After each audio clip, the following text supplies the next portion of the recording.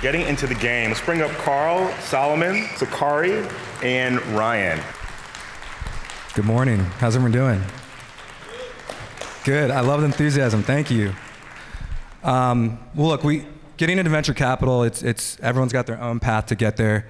Some go through the quote-unquote traditional way. Some go through the quote-unquote untraditional way. But it comes from networking, grit, hard work, and just staying at it. So we have 3 great panelists to talk about their journey. Timing permits, we'll open up the floor to questions. I think we have a lot of folks here that are looking to break in as well. So we'll make sure to budget some time for that as well. So maybe we start with some introductions. Carl, do you want to start us off? Yeah, sure. So my name is Carl Leacock. Grew up in the Maryland area, went to Penn for undergrad, currently at Revolution. Before that was in New York for a few years doing investment banking. And so background on the fund is that Revolution started back in '05 by Steve Case, founder of AOL. So really started off more as a family office and then began to kind of institutionalize over time. So now we have about $2 to $2.5 billion under commitments across 3 vehicles or fund strategies. So we have our seed arm, our ventures arm, and our growth arm. I sit in the ventures arm, so I'll speak about us. We focus on Series A and early B, write checks anywhere from, call it, 3 to 13 million, lead rounds, take board seats, and really focus on all categories, but predominantly software, tech-enabled businesses. And we're very concentrated in nature, so we do a handful of investments a year, call it 2 to 4, and really dig in and really help our portfolio companies grow. And that's us. Hi, everyone. I'm Sukari Brown. I'm originally from Brooklyn, New York. I studied civil engineering in undergrad and then decided I didn't want to spend the rest of my life working in construction. So I decided to go into business school, and I graduated business school last month, actually. My career journey has been, thank you. My career journey has been all over the place. I started as an engineer at Clark Construction. I worked at Deloitte Consulting for 4 years, and then I worked in private equity at Camden Partners in Baltimore, Maryland. I also worked at Tedco as the Rubric Fund manager, so to help early stage tech companies impacted by COVID that needed some funding during that rough time. And now I'm at Cambridge Associates as an investment director where I focus on private investments. So I'm more on the LP side. We also do co-investments as well, direct co-investments, but my job is more of allocating the money to the folks in the room, to the fund managers, and getting to know you all on behalf of our clients. And so I'm excited to be able to share a little bit about all the pivots I've made and how I've decided to be where I'm at today. So thank you. Morning, everyone. My name is Solomon Hailu. Grew up close by Arlington, Virginia. I went to UVA for undergrad. Similar to Carl, started my career in banking at Lazard, and then transitioned into early stage investing at Tusk Ventures. Today, I'm a partner at March Capital, primarily focused on growth stage investing. We have about 2 billion AUM. I cover fintech primarily, but we do enterprise software across categories. Our check sizes range from 10 to 50, primarily between the Series B and Series D. And yeah, excited to join you guys on this panel. And I'm Ryan Bernard, so I'm an associate on the team at Updata Partners, originally from Rockville, Maryland, for any MoCo folks in the room. There we go. Updata Partners, we're B2B SaaS, so all across the stack, all verticals, growth equity, so 5 to 50 million of ARR revenue. Lightly capitalized or bootstrapped. Investing in our 7th fund now, which is about a $608 million vehicle. I would say similar to Revolution, we only do call it 3 to 4 investments a year, so a pretty concentrated portfolio. We're pretty targeted. Well, cool. So Carl, why did you want to become a venture capitalist? Yeah, so interesting enough, I honestly never was thinking about VC even when I graduated and when I was kind of going through my finance roles. So I started off in credit risk at JP Morgan, tried debt capital markets, and then did the pure play investment banking at JP Morgan. And while I was there, it was interesting. I honestly went into that role solely wanting to do M&A and did the M&A, and it was fun. I enjoyed it, but what took me by surprise is that, as you all know, in 21 and 2022, there were a bunch of various kind of growth equity rounds, and VC was really popping off. And I got to work on a slew of those on the banking side, and it got me really interested in the early stage space. I felt like it was the one type of role or the one type of deal that was less transactional in nature, where you could really help the companies grow and get to their next phase, whereas a lot of the other stuff I was doing was very transactional, help them sell a business, buy a company, and just kind of one and done. And that really got me interested in VC. And so when I was looking for opportunities, I wanted to kind of get back to the Maryland area where I grew up. And so I ended up on Revolution. And what's been great is that, I feel like you have the true ability to really catalyze growth and help at the earliest stages, to ultimately make these businesses the ones that get bought by various companies or do IPO. And I think that it's the one role where you have true opportunity to do that. So I did not have any intention of having a career in the private markets. When I was at Deloitte, I knew I didn't want to stay there for the rest of my career. I was starting to hear about VC at that time, but it still wasn't something I was actively looking for. So the opportunity to go to, to Camden presented itself. I think they needed someone that had that consulting skill set, and I was ready to make a move. I actually declined to interview about 3 times, and this kind of gets to what we'll talk about later of not disqualifying yourself, but because you don't necessarily understand the full extent of what the VC or the PE role is. But they were persistent, made it through the interview process and got in. And during that time, I fell in love with being the person on the other side, figuring out some of the deal terms and things like that and doing diligence on companies. I'm really into healthcare investing. And so at that time, Camden didn't do that much of it. So that was kind of my thesis for going back to business school, to spend some time exploring more areas of the private markets to see what stage I wanted to be in. I interned at Steel Sky Ventures, I interned at Sands Capital, and at Anacapa Partners as well. And that kind of gave me a full sense of the skills that I needed, the skills I liked, the things I liked doing, the things I didn't like doing. And then ultimately I knew that this is the space I wanted to operate in, and I ended up deciding to take a chance and come to this side at Cambridge, where we do some direct investing on behalf of the clients, but a lot of it is between discretionary, like I said, investments into funds. So I still think that skill set of digging into diligence, getting to know people, I'm a people person, and being helpful, because as an investor, no matter what side of the aisle you are on, your connections, your funding is all about helping the institution that you're working with to grow. So I've enjoyed that part of it. I think my experience is similar. When I was in banking, I really didn't like it. What I enjoyed was the analytical part, digging into data, but I've always appreciated working in smaller teams and just a faster moving environment where you're given a little more autonomy. And I covered power and energy, so all the headhunters would only give me like buyout energy opportunities, which I didn't really like. So a lot of it was just looking for things that matched my personality and kind of my work environment. So I was actually looking at both venture and tech companies in New York City. Tusk Ventures at the time was just launching, and I thought the strategy was interesting, so I had reached out to one of the co-founders to grab a coffee. He had said yes, but they had no real intention of hiring. So I pursued, I was going to work at a late stage fintech, and then they ended up saying, hey, we actually need an associate to join, and then I interviewed. So it was more so, I think, my path to venture is just figuring out what I enjoy and removing elements of what I didn't. So that was really my kind of, what kind of guided my decision making. And then even within venture, that was early stage, so I was doing more seed to Series A investing. And then on the consumer end, and after 3 years of that, I wanted to get B2B experience and then joined March. So although we talk about venture, it is a wide spectrum. So understanding what you like and what you don't can really help in that search, because I think sometimes we talk about it as just one asset class, but there are different flavors within it. So Solomon, why don't you keep the mic and maybe elaborate a little bit on your journey to VC and some of the challenges you faced?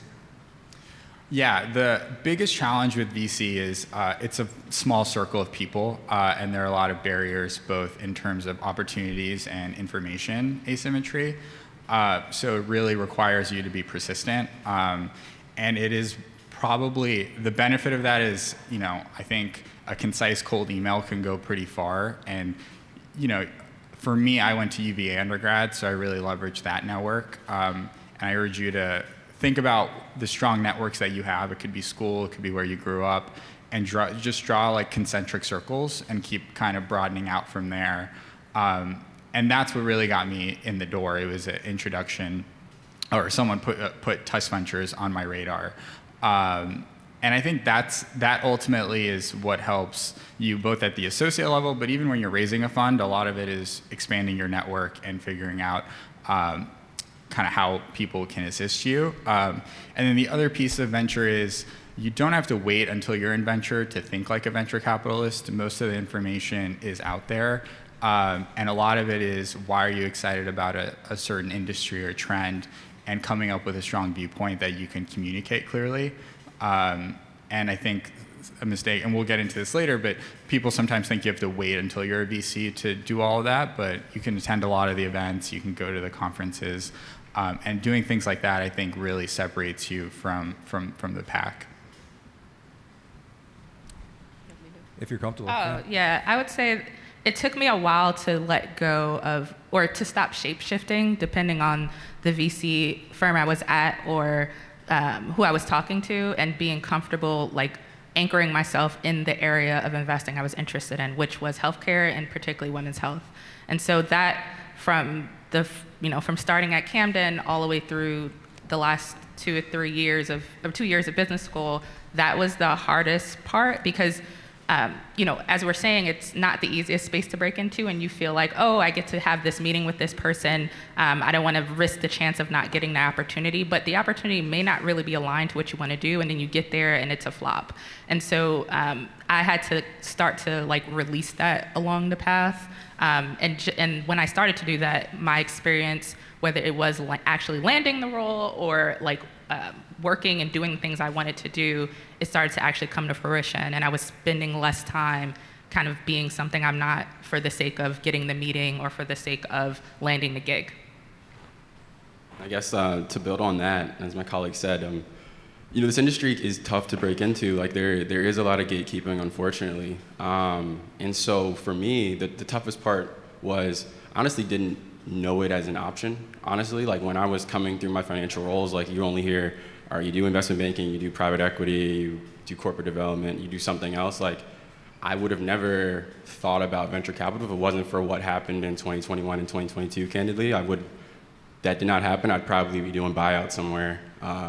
So it's just interesting how life works, and the fact that I was on a team that worked on a bunch of various kind of growth equity rounds in the pre-IPO space got me interested in the space, and then from there, it was doing the research to kind of see like who I knew, right? So networking is a huge piece to kind of see like who you know within VC, or someone that can kind of like point you in the right direction of how to do a pro forma cap table or all the other things that it's very hard to find online. And so once you kind of get through that avenue and figure out that it's an option, and you kind of get the baseline, then you can kind of build from there. I have a bit of a hot take here. I think if you're trying to break into venture, it's really hard to find the perfect role, and it's much easier to just get in and then network, because you're not to go against what you said, but I see a lot of people that oftentimes are waiting for the role that might be too perfect. And I think you need to fit culturally, and you need to be excited to work there, but you have to give yourself enough flexibility to find new opportunities. So if you're waiting for the golden zone, you might be waiting for longer than you'd like, versus I might join as an associate and biotech might be too niche, but maybe something like supply chain investing. It might not be an area that I'm personally super passionate about, but there's a lot of crossover between fintech, enterprise software, so you kind of give yourself room to succeed. And I think that, at least at the earlier stage, and at the partner stage, you probably don't want to jump in too fast, because you're kind of committing yourself to a longer period of time. Yeah, I think to elaborate on that, I can't speak for the rest of the panel, but I got told no a lot when I was recruiting for VC, and you just got to stay after it. I think one thing to keep in mind too is, once you're on the other side of the table, you still get told no all the time. So all it takes is just one yes. I mean, part of sourcing and deal flow is chasing down CEOs and teams, and I'm telling you, I get told no still, like every single day. So it's just something you got to get comfortable with. Yeah, I got a lot of no's, but also like a lot of ghosting, which is unfortunate. So as you're recruiting, especially early on, don't take it too personally if a VC doesn't reply, or if you go through an interview process and you don't hear from them, just keep it pushing, keep it moving, because that happens too. So Sukari, what advice would you give for someone looking to break in? Yeah, I think the first thing that came to mind is be open. So, as we're saying, like the path to where you actually want to land it may not be a straightforward path, and most of us up here have kind of shared that to an extent, like where we started versus where we are. I don't think I would have ever thought this is where I'd be, but I'm happy of where I'm at. So you have to be open to it. I think when I think about the people I coach who are going through VC recruiting or have gone through it, the area that I ask them to do is just find a focus. Like even if it's 3 areas, there can be overlap, and that helps you better when you're searching. Because otherwise, like you'll see that there's people investing in everything, and then your search is going to feel overwhelming, and you're not going to feel like you're making any headway or making any connections. Conversations aren't deep enough, or not going anywhere. But if you just think about like 2 to 3 areas that are of interest to you, get a little bit of smart on it. Follow a few companies, follow a few investors who are doing it. I think that will help with that early part of the search. And then also, staying up to date with what's going on right now. Like you don't have to already have the role. Keep up on the news, figure out your LinkedIn algorithms to make sure what's on your feed are related to the things that you care about as it relates to venture, so that if you come across somebody in the elevator or on the Amtrak or at an event, you can say, oh yeah, I saw your fund just closed, or blah, blah, blah. Podcast as well. So it's an active recruiting process. It's not just submit an application and sit back, because it's not going to happen that way. You have to be able to be committed, be anchored, but also be prepared. Yeah. And I think building off that, it's, as you said, it's stay ready so you don't have to get ready is my biggest thing. Like when I was recruiting for the banking jobs or even this role, I was constantly studying, because it's like the opportunity is going to come. If you shoot enough shots, like the opportunity is going to come. I know when I was trying to get into banking, for example, I probably applied at least to 50 to 100 shops. Like no issue, no ghosting, it doesn't really matter, because all you need is one, as Ryan said. And if you're persistent and you like are on it all the time, like when the opportunity does come, my view is like, 1 interview equals 1 job, and that's like, I feel like if you have that mindset and mentality, you're gonna go in differently. So then when the opportunity does come, you'll be ready. And so it's doing the podcasting, reading a couple books, looking at, Harlem Capital posts a bunch of stuff that, that's public, publicly out there that you can kind of get access to understand high level, like what VC is, how to do diligence, how to develop kind of a thesis on an industry, like all that stuff. So really leveraging your resources that are out there. Would you give any tailored advice for someone with a quote-unquote untraditional background looking to break in?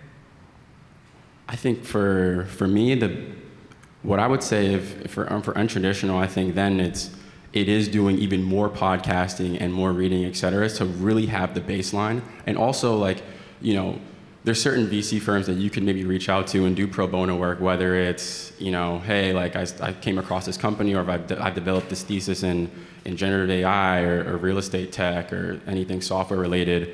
I have this thesis work, I've looked at XYZ companies, I think there's an opportunity here, or, so that can also be extremely helpful too in terms of like reaching out to the various investors, and thinking about, how you can add value even if you're not in the seat right now, I think is one way. Yeah, I would say you also have to not think about your different background as like a handicap of some sort. Like it's not working against you, it can actually work for you. But in order for it to do that, you have to understand what you took or are taking from the current space you're in that would be valuable to where you're trying to go to. So like me, I worked in engineering, I worked in management consulting before getting to the private markets. At first, I was like, I don't know how or why these people are interested in me, but let me figure this out. But when I think about like some of the themes about what I pulled from those experiences, it was I'm a people person, I manage clients well, you can put me out to sell some work, we can figure it out. I can typically I think methodically because of the engineering degree, so when it comes to doing diligence, I have a process and a system, and that makes things more efficient. And so those are some of the things I took from those previous roles that on the outside looking in, it's like, what's someone that was on a construction site gonna do for Steel Sky Ventures or for Sands Capital, right? Like that doesn't make any sense. But when you start to break it down like that, that can be helpful. So just don't look at it as like, oh, I'd never worked in finance before. I didn't do IB. I didn't go to business school, so I'm not qualified. No, what did I get from working in sales and marketing, or from being a teacher, or from doing computer science that I can bring here? That's how to frame it, and it'll make it easier when you're kind of navigating the space. Solomon, can you talk about some of the mistakes people make in the application or interview process, and what can they do to avoid some of those?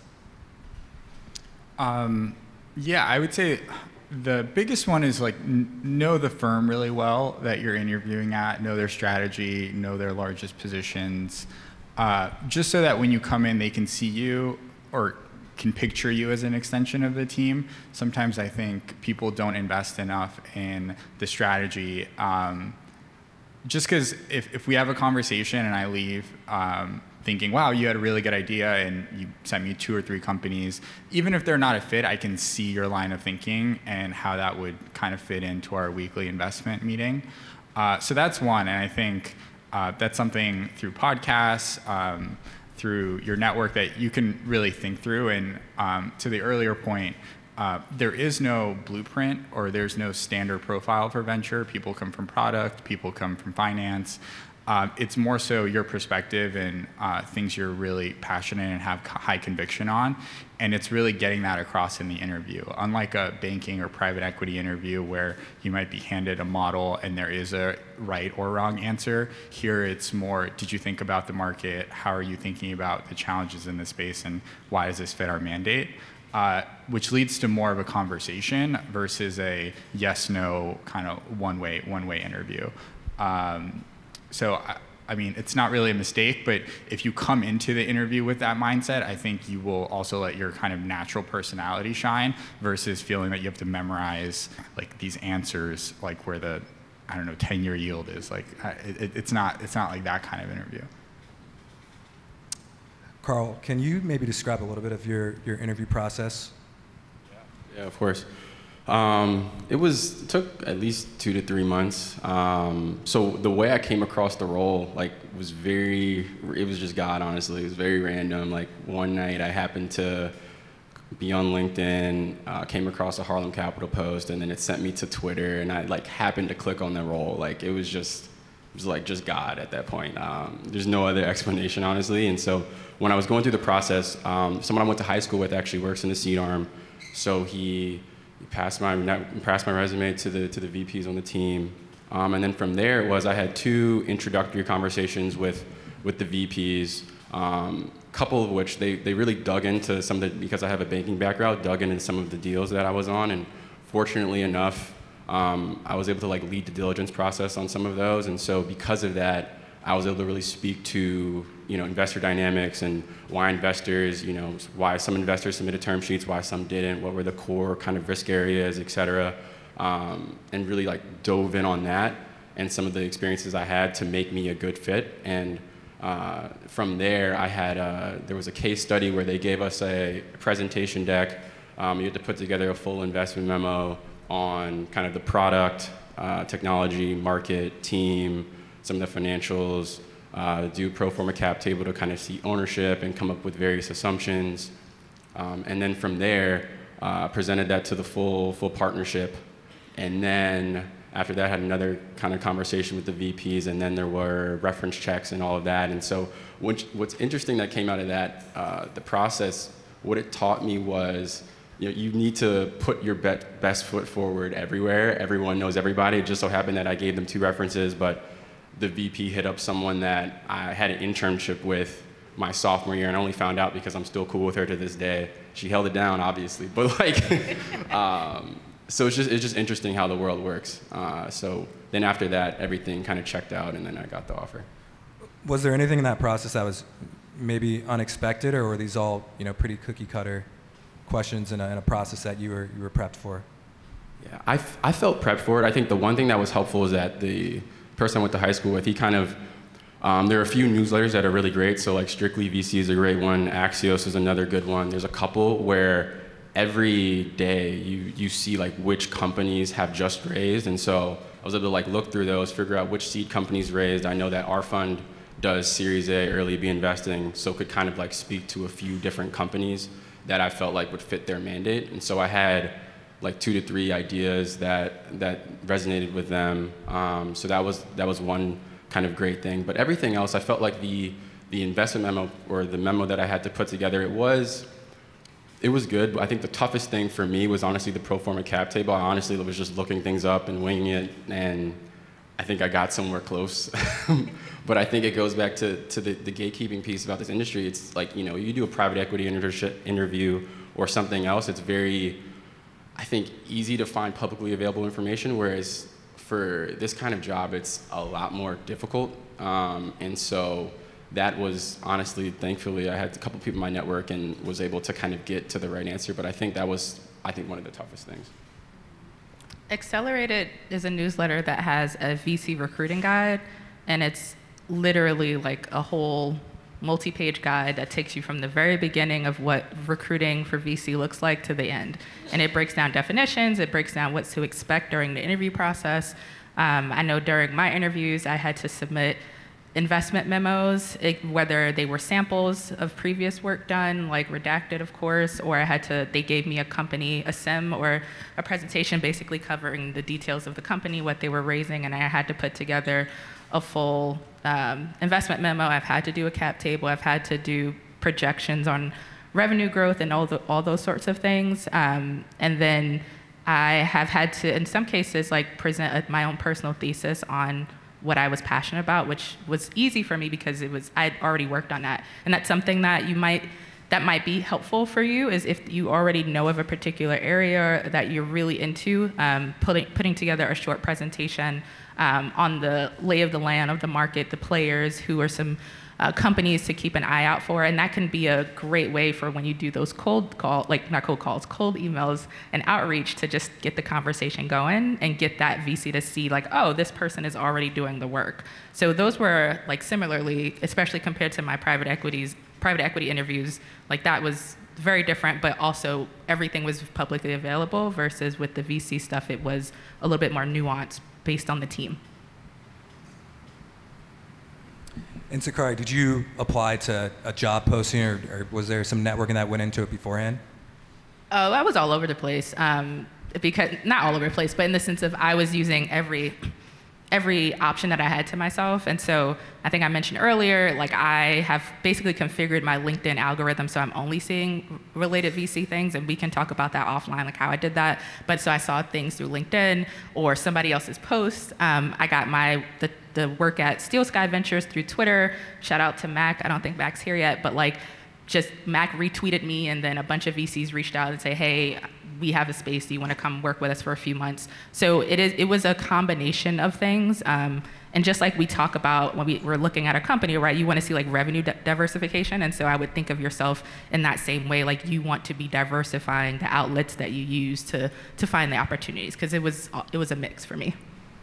It seems like a common theme between the three of you is, regardless of whether you actually apply to a role or not, you got help from your network, and there's a lot of conversations that were had before you got in the door, and then once you got in the door, there was still some reference checks and reaching out to folks in your network.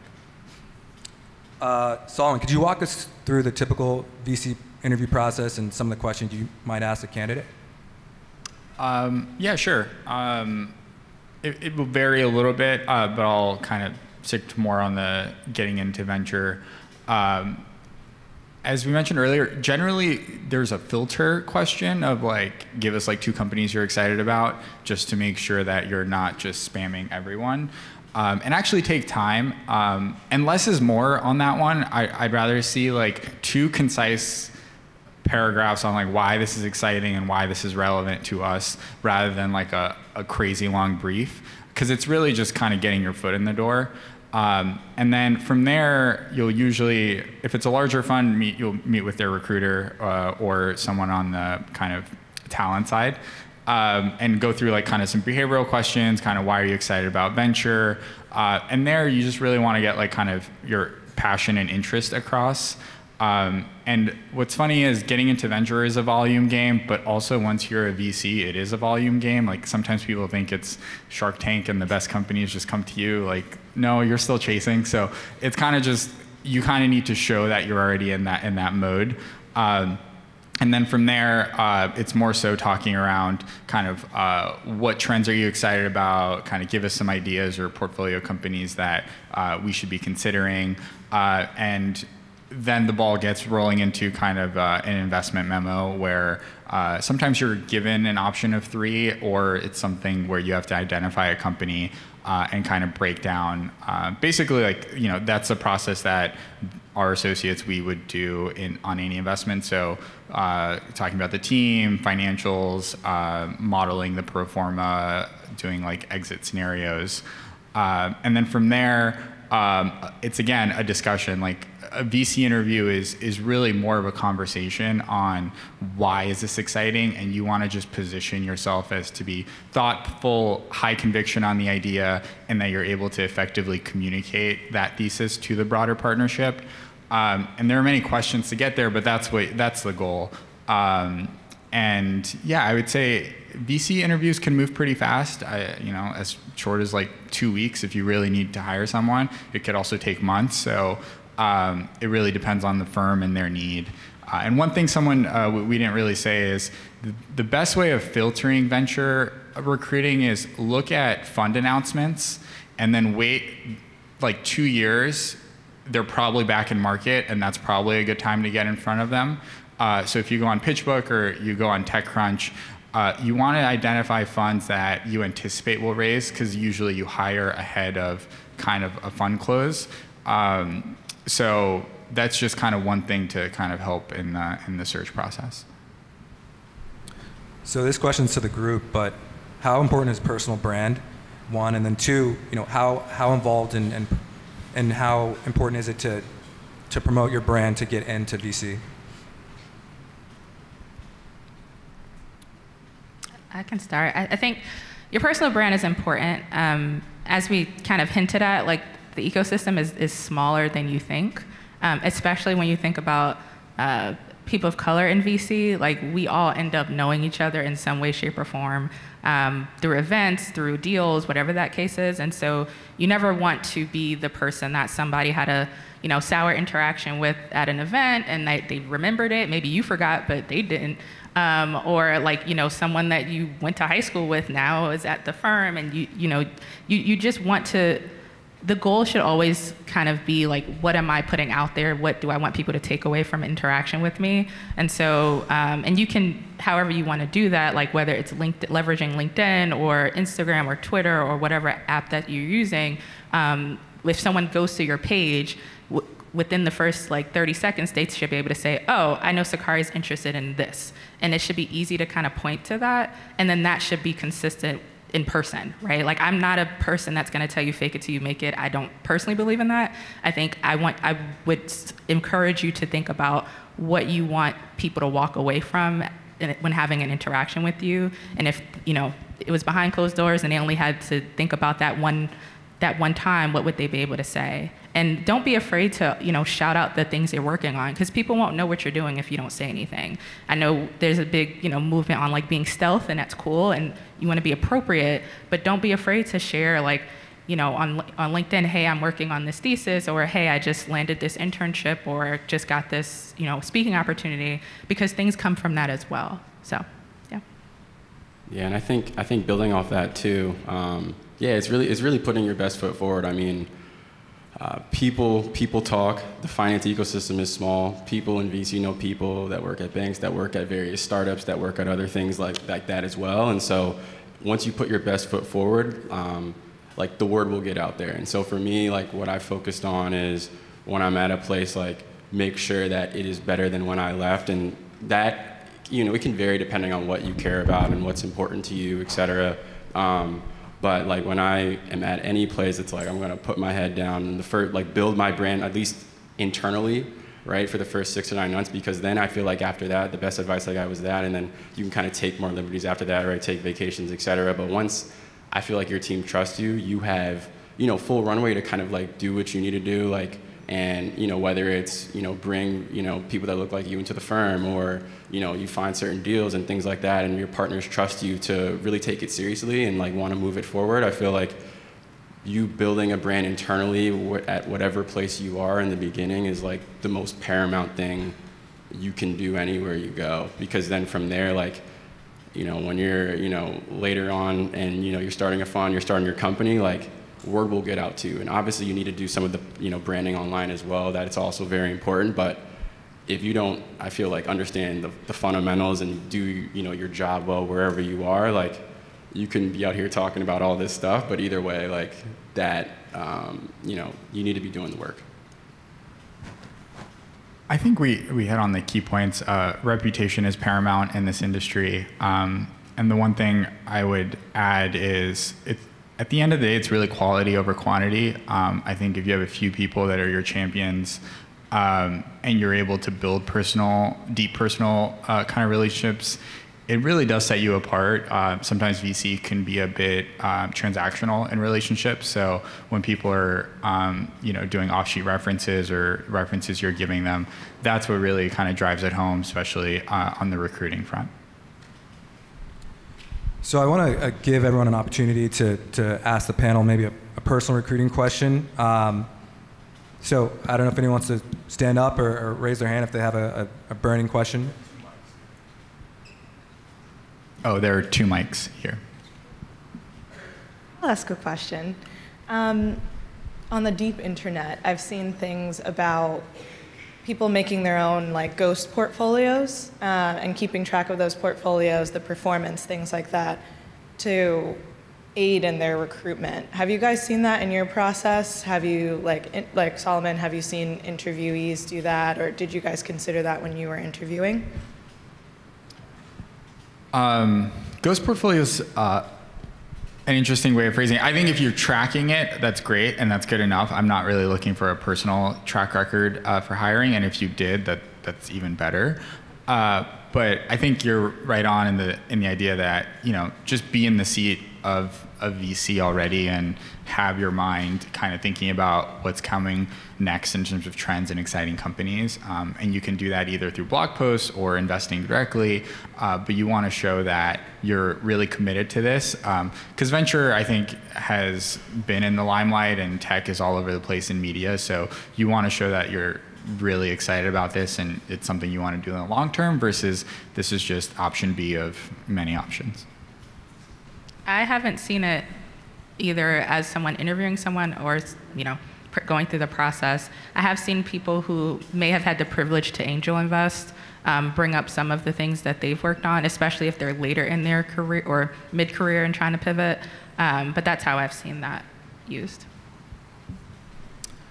I've never heard it called that, but when I went through the recruiting process, I definitely had a few companies in my back pocket that I knew cold, and that was everything from team management, you know, the space they're playing, the value prop, how much they've raised, and why I was interested into the fund. I think you need to be careful in that sense. You definitely don't, you know, want to be pitching a fintech company to, you know, a consumer retail VC.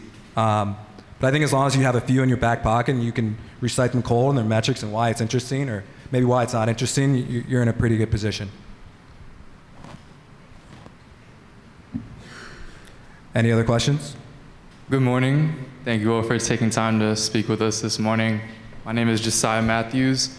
I'm originally from Silver Spring, Maryland. I'm currently a senior at NYU studying sociology and social entrepreneurship. My question is pretty simple, but I'm curious to know what has been the most satisfying part about being in venture capital for you all? I can go. I'm newer to the game, so I mean, for me, what I enjoy is like being a part of catalyzing growth. I think like that's amazing, and like I think a lot of seats you don't get to see that, honestly. Like a lot of other roles, it's, you know, a lot of late stage stuff. So being in a seat where, you know, at some of the earliest levels, you get to speak to founders that truly like are passionate, they care. Like it's exciting to get to like speak to them. You feel enlightened and enriched. You get to like learn something new every day. I think it's a beautiful role for that. Yeah, I am thrilled to like kind of be an approachable person in the industry. And when I left Deloitte, my like farewell letter to everybody, at the end of it, I talked about entering this new space with the hopes of more people who look like me feeling like they can reach out to me, and it's not going to be an awkward conversation to ask these questions about what is this world and what is this private markets area, what is venture, what is PE. And over the last, well, yeah, since I came in, I feel like I've been able to coach people, I've worked with people, and all of this folks I've worked with, whether students or full-time professionals, have found a way to make the pivot based off of my assistance, and then also just making myself available. And so that's been the most rewarding, on top of course, like being able to work with companies and make investments in that space, but the people part and getting more people in here through the door, that's been the most rewarding. I probably have to echo that. I mean, I was in New York before I moved to LA, and Black VC New York was a handful of people. Most of us were just associates. Kind of the senior Black people I could think when I started, it was Charles Hudson at Precursor, Aaron Namdi 645, and just to see the rise of new managers, Black managers specifically, and kind of it feels like a real changing of the guard, and there's a lot of momentum. So I think that is by far the most rewarding piece, and I think it's grown at all levels, like through Black VC and people who are just getting into venture, all the way to people taking on more senior leadership roles as GPs at established venture funds. So I'm super excited, and yeah, we want to make sure we kind of continue the momentum. I think we have time for one more question. Good morning, everyone. My name is Demetrius Palmer. I'm a recent Howard graduate and junior VC at Black Venture Capital Consortium, or BVCC. And my question is, do you guys have any advice for communicating your value to possibly a sector-focused firm coming in as a non-expert and not really having too much hands-on experience as an investor in that specific sector? The first thing that comes to mind is you can prepare that document I mentioned, which is like a personal thesis. So if there's a specific area that you're interested in, basically you can put together this document that does a lot of the deep dive into the market of like what's happening, who are the latest players, who's raising, who's not, what stages are they at, and how this area or how these companies can fit into that portfolio for that fund. And so similar to what we've been saying, like it doesn't have to be the super technical thing, but what it shows and displays is your ability to do that due diligence part, which is, especially at the junior, well, depending on the fund, that's something that you might be involved in particularly. So being able to put that together and tell the story, whether or not they take that and make an investment in those companies, I think is one of the ways that you can definitely, show your value and show that. All right, I think we're running up on time. Any closing advice or any last words? Yeah, I would just say remain persistent. Venture is a numbers game, especially when it comes to recruiting, and continue to follow up. I often think people underestimate just the power of following up. If someone doesn't respond, keep checking in with them until you get a no. So that's pretty much the best advice I can give you. Yeah, progress is better than perfection. Don't kill yourself trying to be perfect. Just slowly make progress towards the goal. Yeah, I echo all of that. I'd encourage you guys to find these guys after the conference or during the breaks and pick their brains some more, because they're really smart people. And why don't we give our panelists a round of applause for coming today.